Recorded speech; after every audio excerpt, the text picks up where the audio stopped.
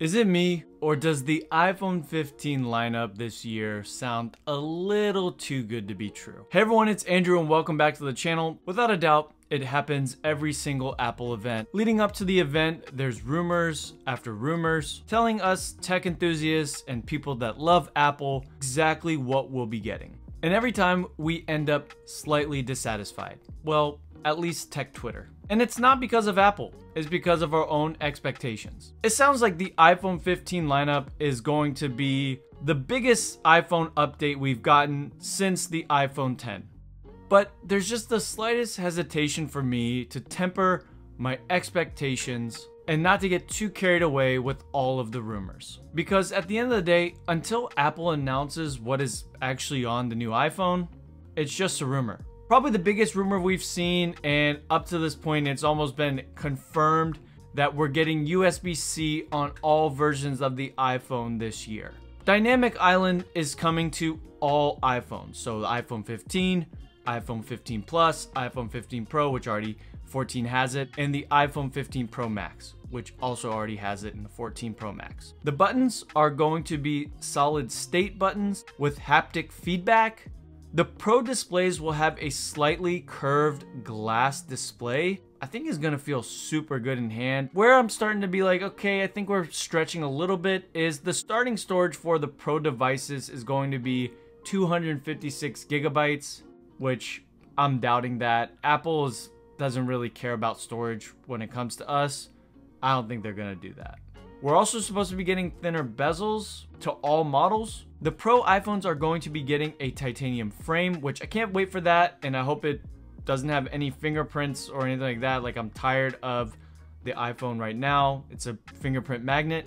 All models are apparently getting larger batteries, and I'll put the 15 and 15 Plus on here as well. For the Pro, it would mean at least 3,650 milliamp hours, which would be a 14.1% increase, which I think I need a little bit more than that because the 14 Pro has been just not good for me in terms of battery. And for the 15 Pro Max, it's going to increase about 10.9% for that. The Pro could also be resized to a 6.2 inch display. I couldn't find anything about a 6.8 inch display for the Pro Max, but I imagine if there's that slightest update, then the Pro Max would be updated as well. It's being thrown around recently that we're going to be getting a dark bluish color, kind of looks like a grayish blue color, and also a red color. And for the 15 and 15 Plus, there's also going to be a very vibrant dark pink and light blue color options. There's apparently going to be a new camera system, and with that, we're going to be getting a periscope lens for optical zoom, or at least better optical zoom. So right now when you zoom in, it gets like 3x and it looks pretty nice. Now with the 15, it's going to look pretty nice at like 6x and up to even maybe 10x optical zoom, which would be incredible and a little bit more on the level of the S23 Ultra. Only downside is this is apparently only coming to the 15 Pro Max and not the 15 Pro, which I really hope is not true. Obviously, this one's definitely going to happen. It'll have the A17 chip, and apparently the 15 and 15 Plus are going to have the A16 chip.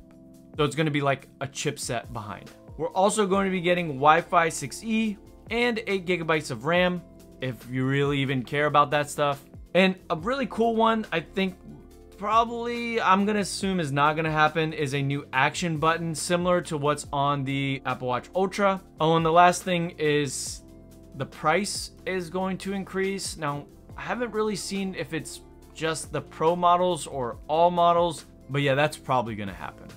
There may have been some rumors that I have missed, but I think I hit all the big ones and maybe some that you haven't heard about yet.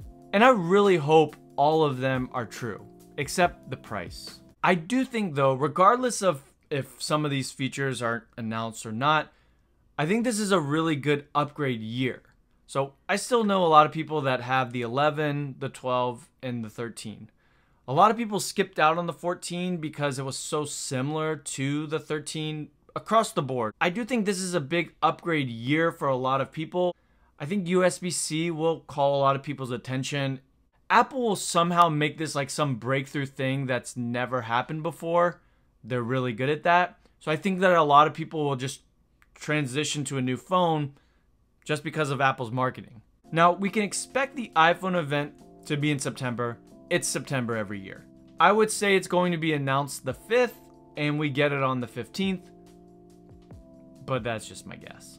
The 15 lineup is set to be the most hyped smartphone of the year, without a doubt. Like, everybody's going to be watching, even the fandroids out there, they're going to be watching to hate on Apple, of course, but they'll be there.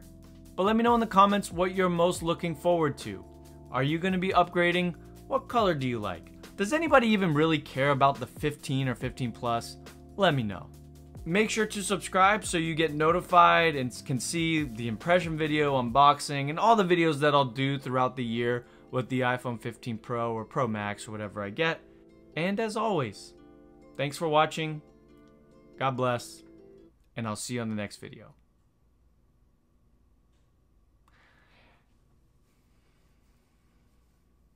I think I'm looking most forward to the titanium frame.